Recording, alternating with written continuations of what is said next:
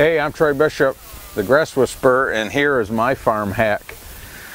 I had problems with the wind and the rain, always messing with the fly tape, so I wanted to make something that would be more like a curtain, where I could take fresh sticky tape, and it was very portable, where I could move it around in the shade or where the water was. So I basically created out of a soap barrel, I created a couple slits with a chainsaw, and then I put a screw right here, and basically I have a curtain or a shade, a sticky shade, where I can pull out fresh